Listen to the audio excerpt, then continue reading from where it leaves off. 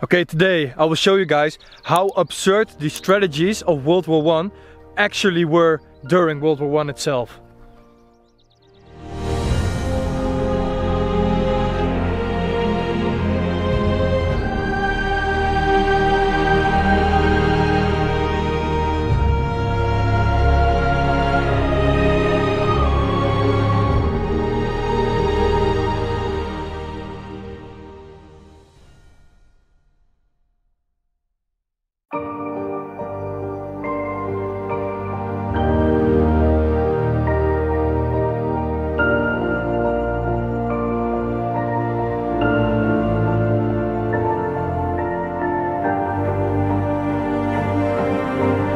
Here, next to the Hawthorne crater, is the Sunken Road, and a famous photographer named Geoffrey Malins was here, and he filmed British troops here in the Sunken Road, and it's a very famous footage of World War I itself.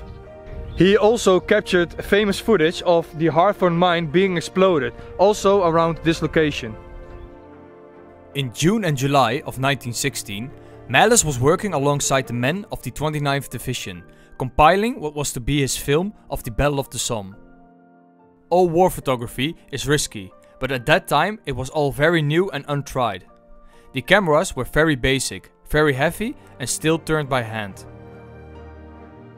Malins filmed the 1st Battalion Lancashire here in the Sunken Road, and all those people that you see on the film, in the next 24 hours, most of them were dead.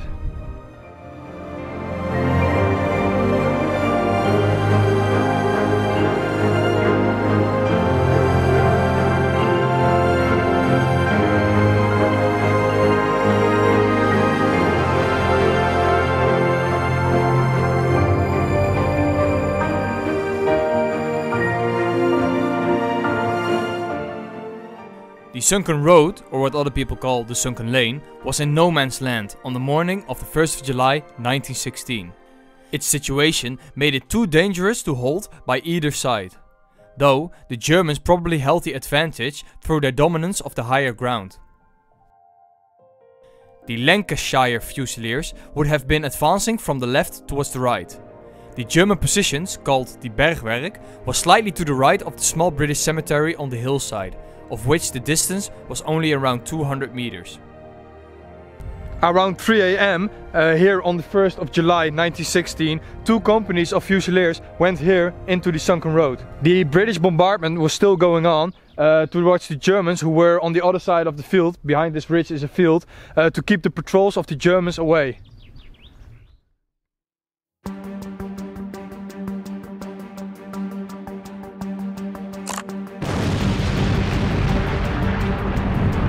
At 07:20 hours, the Hawthorne mine was detonated, and of course the British bombardment in the area had to stop, because on the far side of the hill the 2nd Royal Fusilier were rushing the crater.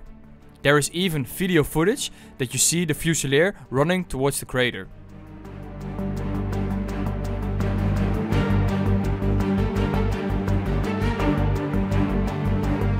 By now it was broad daylight, and the Germans had already spotted the Lancashire waiting down below them. The German artillery put down a bombardment of their own on the Sunken Road where the British were sitting. So exactly here where I'm standing right now, the Fusiliers were waiting for the whistle to be blown to go over the top and attack the German positions.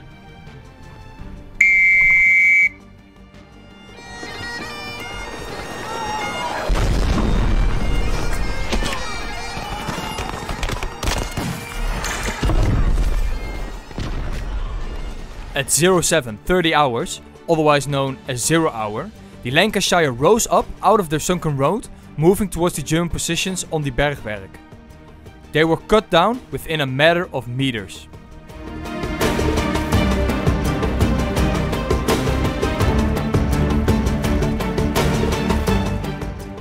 So as you can see, the Fusiliers came from that position and they ran across this field all the way to attack the Germans on that high ground around there. And they were very vulnerable because the Germans had the high ground and they could shoot down into this valley.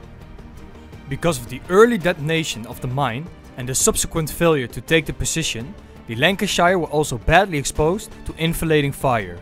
They were being shot at from their sides as well as the front.